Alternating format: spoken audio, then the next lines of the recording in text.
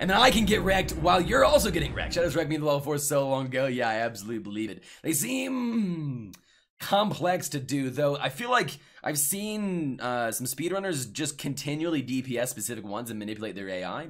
So I think we should be able to do it fairly straightforward if we get lucky. Level 4, you mean like New Game Plus? I don't mean like New Game Plus. No, we do not at all. We mean like never. We don't level the character, Legion. So instead of souls, like in Dark Souls games, you have blood levels. So it's soul levels in Dark Souls and blood levels in this game. And so it's just like an SL1 where you don't level. Oh, I didn't just parry this guy. We can't now! Why are they called love triangles when they're only one angle? Because they're acute triangles? I really don't know. Not really sure what we're going for here.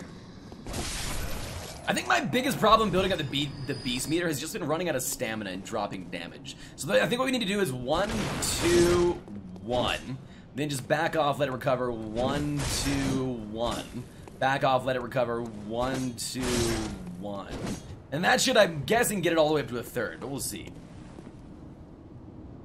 We'll see. We'll absolutely see. I'm definitely excited for the run so far. It's been going pretty well. We've done, I think we did Gas Queen in 4 tries. And Bloodstarved Beast has taken us 3 tries already, and we just, I've never done the blood cocktail strategy, so I miffed it. I whiffed it a couple times, not using them at the right times, that sort of thing. He turned around and one-shot us. Quite fun, though. Just got more transformation by doing 1 light, then 2 transformation attacks in a row. You think, oh, nice! Holy shit, you're totally right! Oh my god, thank you for saying that, Parrish, because I would have totally not done that, and that's going to help me so much. Love triangles would imply that A loves B, B loves C, and C loves A. There's normally only 2 of them. Why can't one individual love 2 different people? Like this, and then the other 2 love each other, and then it's a triangle. Maybe. I really have no idea. So we're gonna try and get 5 or 6 blood. Actually, we're gonna go for 6 pungent blood cocktails, which means we need 12k souls, which is gonna take a while. I think we get 500 from both of those guys. We just keep going back there. A bisexual triangle. Or that, yes indeed. What's the stories of the game? I have no idea. You are a beast hunter going out to hunt beasts. Do you plan on playing the game ever, Scene King? Because I don't want to spoil, like, do massive spoilers of like lore and stuff if you are. You definitely should look it up, because it is very much like Dark Souls lore, where even if I explain it a little bit, you're not going to get most of it, because I don't know that much about it. I know a little bit, enough to play the game and to enjoy it and to enjoy the lore. But it's also very complex and very different. Would it be a trisexual triangle? Potentially. Unless that triangle... I have no idea what we're talking about. Oh. No PS3! What about a PS4? That's what I'm playing it on. That is what I'm playing it on. Infanticide. It is also about infanticide. Yes, the game is. It definitely is. The infanticide of the great ones, to be specific.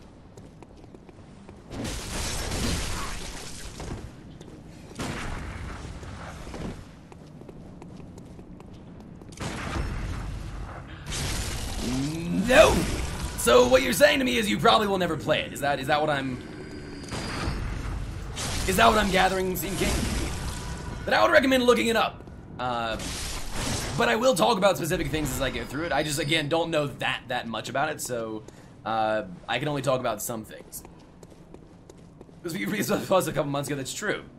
It was indeed. But if you don't have a PlayStation, that doesn't really matter. Unfortunately. Hey, Penrose, what's your favorite instrument? That's an interesting question. I think I am very partial to the piano. I wonder what's over here. I've never grabbed this item before. Away! Away, chat, away! Oh, cool, we actually need these. And some Molotov. Go! Jesus shit, get away from me. Oh my god. Okay, that is actually... Thank you so much, Parrish, for saying that. That is literally why we weren't building our beast meter up, because we weren't double transforming, and that's exactly what we need to do. So just 1 double transform. There's Dark Souls 3 very much. This was my first Soulsborne game, and I think it's way better interesting. Yeah, the combat is different. These systems, I think, are more refined as far as, like, control scheme, the way you move throughout the world in Dark Souls 3, but I think I like the lore and combat slightly better of this game. I think I like the grungy, dark atmosphere of Dark Souls 1 the best as far as like the claustrophobic atmosphere goes. So they're all kind of like tied in different categories for me, but I definitely like both of them. Good morning, top of the morning to you, Val. Welcome in, man. It's good to see you. I still love the world of Dark Souls 1. Yeah, I think I agree with that. Bloodborne indeed, Val. All of the Bloodborne. The Blood level 4 born. Alright, so we're gonna go right back there, do that again, and then we should have enough. Actually, no, we need 12k souls. Jesus, that's so many souls, chat! That's so many souls! You get in the army to get blood. It's the old blood that cures all illnesses, sign of a contract that ropes you into becoming a hunter to help with the hunt. Yes, and not only that, but also you are actually in a nightmare the entire time, or a dream the entire time, and you can get out of it. When you sign, I believe when you sign the contract, it puts you in the dream. Do want to be spoiled in case it gets ported to PC in like 10 years? That is a good question.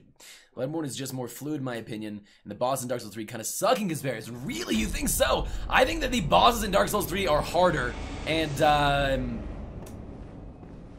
more variable than the bosses in the base game of this. However, I think that's only because these guys have shortcuts.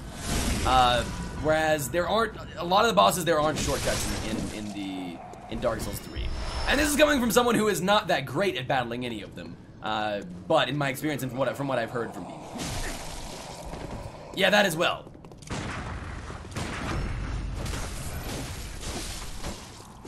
The old blood as well was inspired by Dark Souls 3's, and they just refined the system. Yeah, that's true, but also.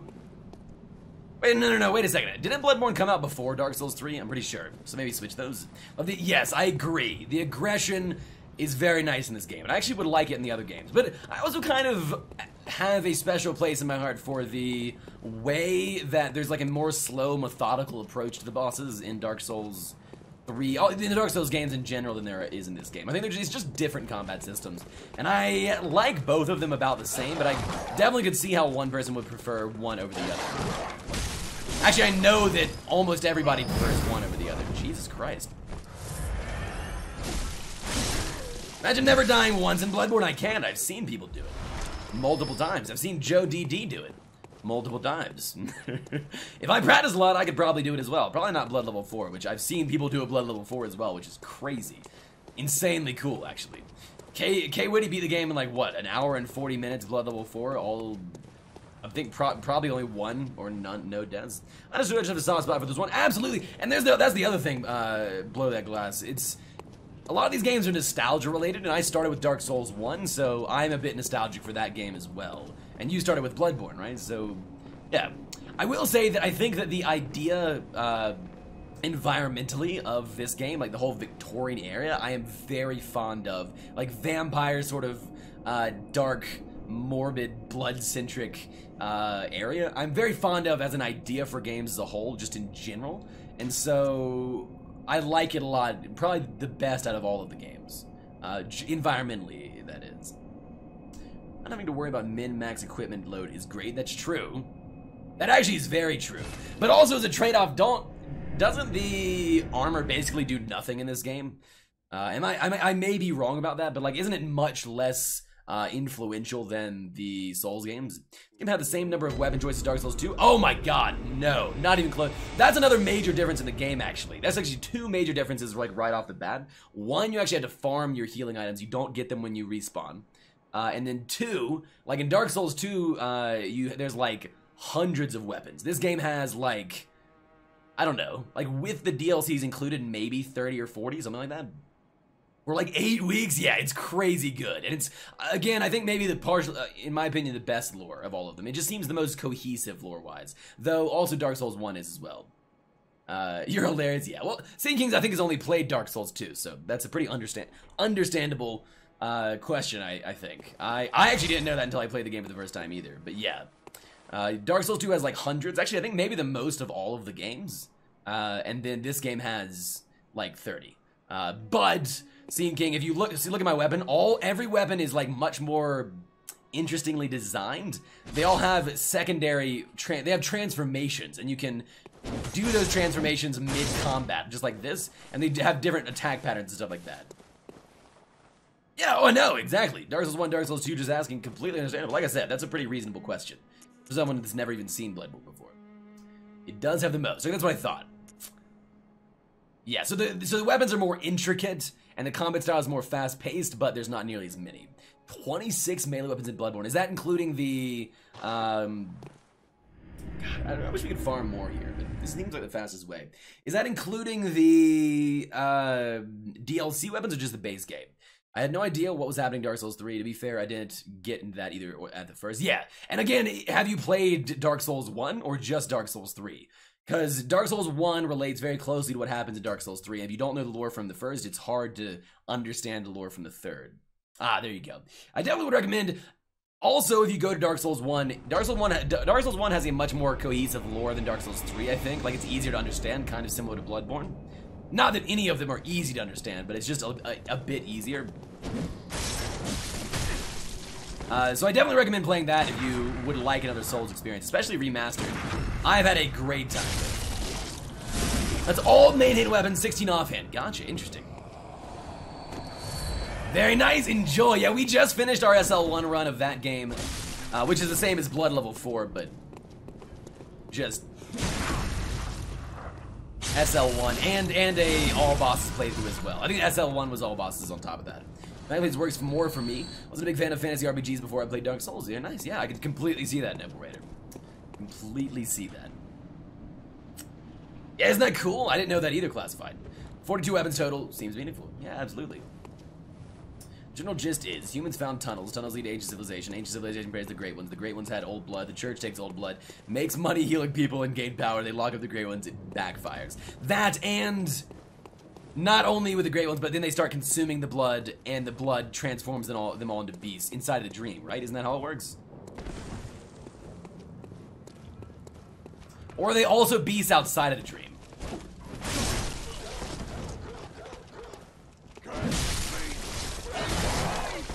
I'm gonna die, chat! I'm not gonna die, we're fine. What a great summary tastes like purple, I like that.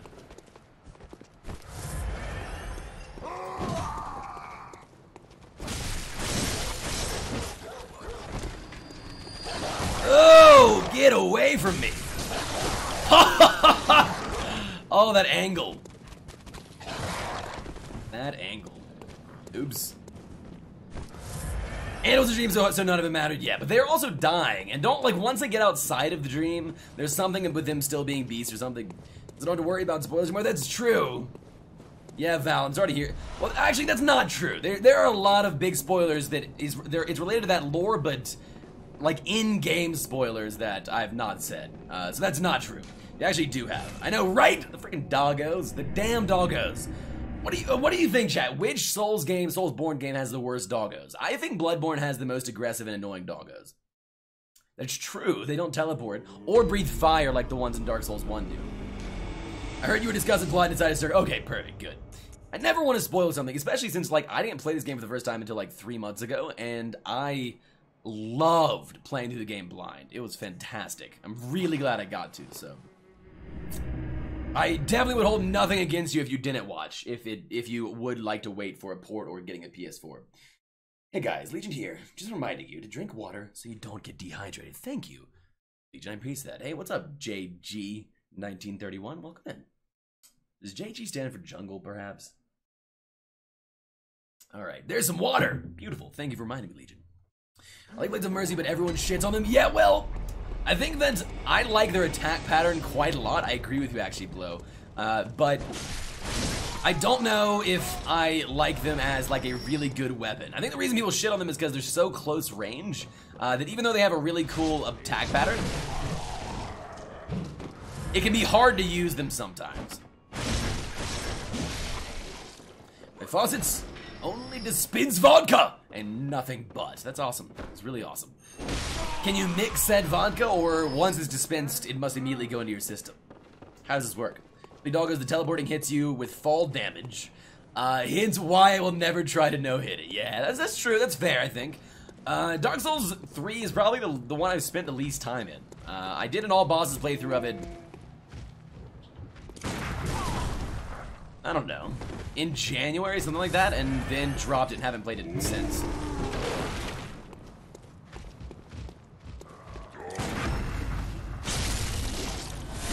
And might actually, if I have time at some point, go back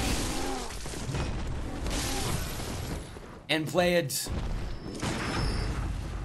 SL1. I think it could be quite fun.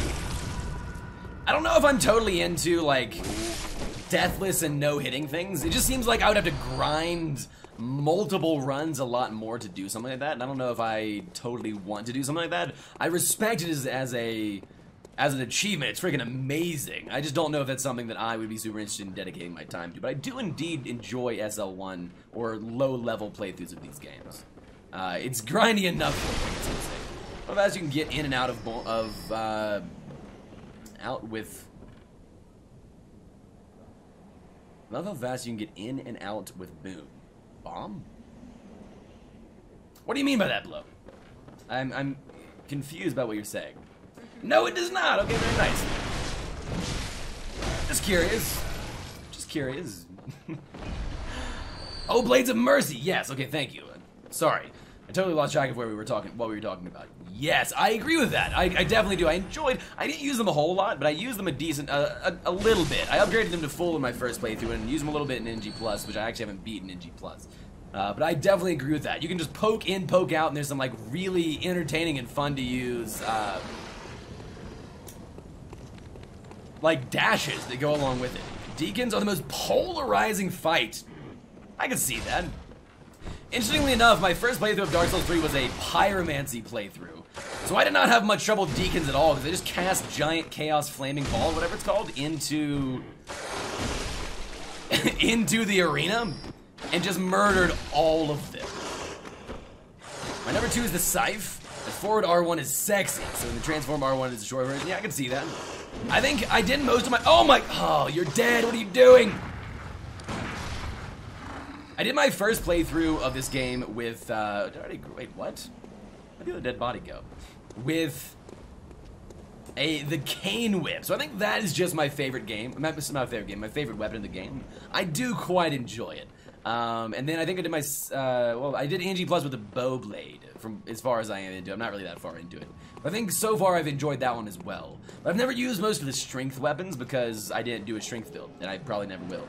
I hate the whip. Yeah, it's definitely, I think, a polarizing weapon, kind of like the Deacons are a polarizing fight. Definitely different strokes, absolutely. You have to level up skill. It scales ridiculously well. It has great AoE, but it can be quite challenging in certain situations to use if you're not careful with it, but I quite like it. Also, the fact that it doesn't have a charged R2 on both transformations is a bit lame, but not that bad. Absolutely different strokes. Again, I prefer, in the first playthroughs of games I do like this, to go like super squishy, high damage dex or skill.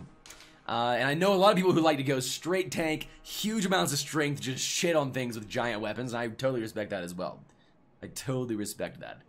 It's just not my thing as much. Alright, let's go to Central Yarnum, farm some more blood vials. It's the only fight I was like, oh shit, the entire fight. Deacons? I can see that. I could definitely see that.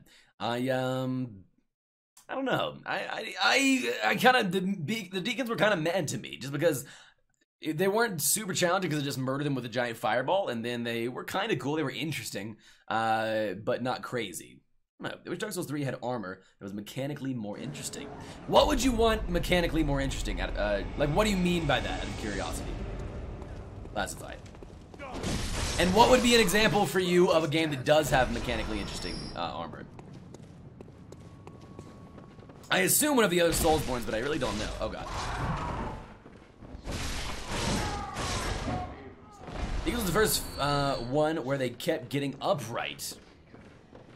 It was the first one they kept getting upright. I could see that. Like, you mean the one that actually made you feel like you had tension related to the fight, or was it actually challenging? What do you mean by that? Low damage builds are just annoying because it's a race for curse. Yeah, I can see that. I can see that. I don't really love low damage builds unless I'm doing low level runs. Like the knights kept getting up. Gotcha. I see. This is a mistake! This is a mistake. Armor of Thorns is interesting because it just is not just stats.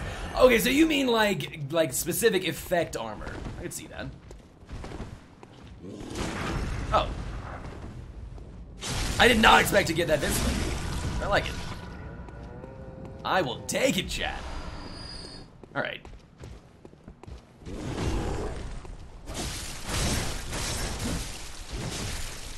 Sometimes the range on their break is kind of crazy. I think I like the Abyss Watcher's glass. I think that is in Abyss Watcher's.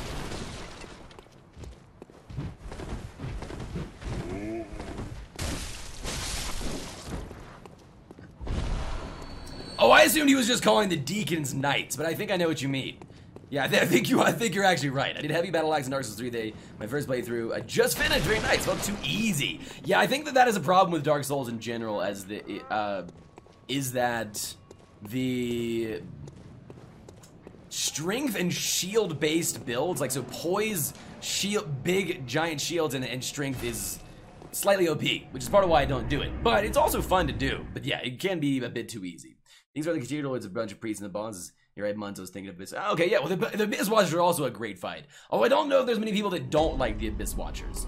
Abyss Watchers are modeled very closely after a fight in Dark Souls 1 DLC. And I just noticed this for the first time recently. Oops, that's not what we want. So how many does that put us at? The Artorias fight, which is amazing. You're really playing Roblox? I know you do, Legion. I know you do.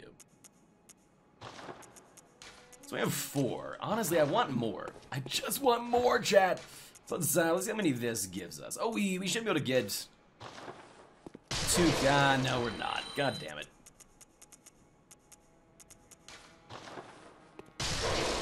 Yeah, okay, let's go do one more farming run. That is the best in the entire. I went to the wrong place, by the way. In the entire set, in the entire series. Butterfly set. I don't know if I know what that is. I played Dark Souls 1 the Dex build, same. 2 as a caster, nice. 3 as a caster Dex hybrid. Yeah, I like to go caster as in Pyromancer Dex hybrid. I love that combination. It's quite fun. We'll do a Bloodborne build on my second run through Dark Souls 3. Oh, that would be cool. How would you do that, Blow? Like, what would that manifest as? It's why you get Artorias sword and armor from Abyss Watchers. Absolutely, exactly right. But like the patterns are very similar. I really like that. I think it is cool that they modeled that fight in a way that is nostalgic to the Artorias fight. Because it's probably, I would say far and away my favorite fight in Dark Souls 1.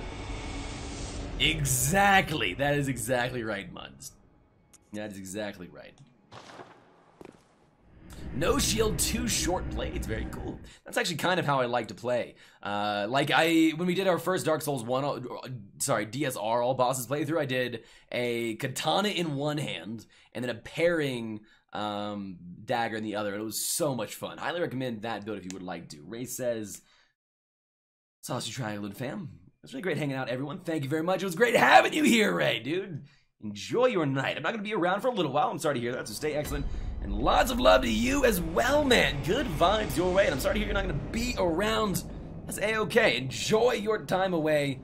And best of luck to you with whatever you're going to be doing, my man. Have a great one. Have a great one, my man. I'll see you around, dude.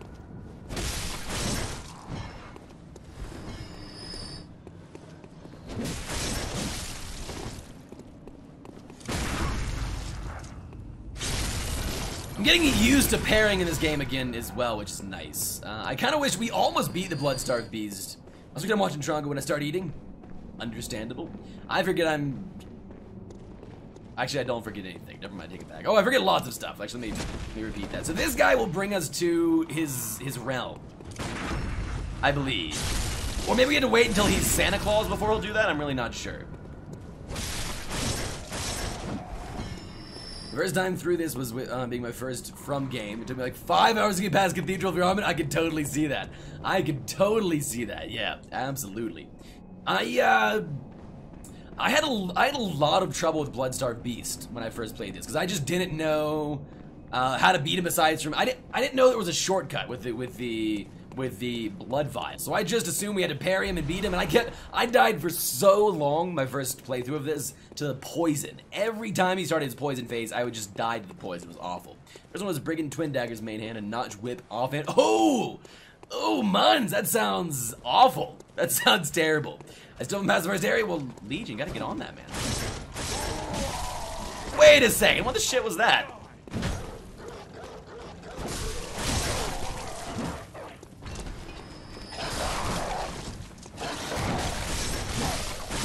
He just randomly decided he didn't want to freaking take damage.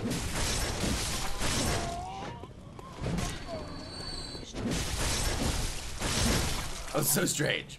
Horrible games like this, I only excel at shooters. Hell yeah, dude. Everyone excels at something. I am mediocre, or maybe a little over mediocre at games like this, but it's mostly once I start practicing a lot that I get decent at them. And I haven't played this game in quite some time, so it's definitely, we don't need to go back down there. Let's just go back up. I'm okay at it. I'm okay at this game right now. It's part of the reason I wanted to do a Blood level 4 as well, so that I could get back into the vibe of Bloodborne. Enjoy it. Egan, I'll see you later, my man. Enjoy work, dude. And I hope it goes by fast for you.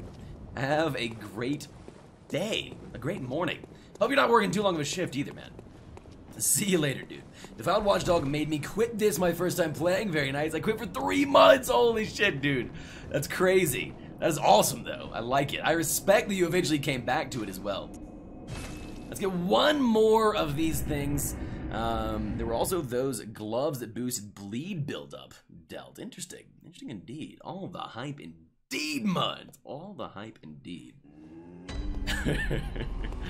Those gloves. In which game classified? What are we on right now? The legs that made you... Oh, you're talking about armor that is... Dark Souls 2, and armor that's more manipulatable to the character. Or the legs, the armor that made you take reduced fall damage, which I use the whole time. I get destroyed by 11-year-olds.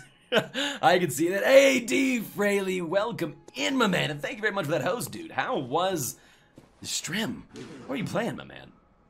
Alright, let's purchase some items. One of these. Let's go get wrecked in the face again by the blood-starved beast. Seems like a delightful plan. Let's go. Oh!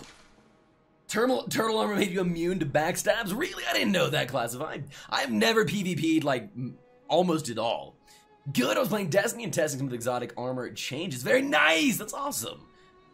How were the exotic changes, my friend? And guys, if you would like, D. Fraley is a friend of the channel and a fantastic caster. You should go toss him a follow if you like Destiny-related content, or really anything. I think he's going to be picking up Gungeon here pretty soon as well.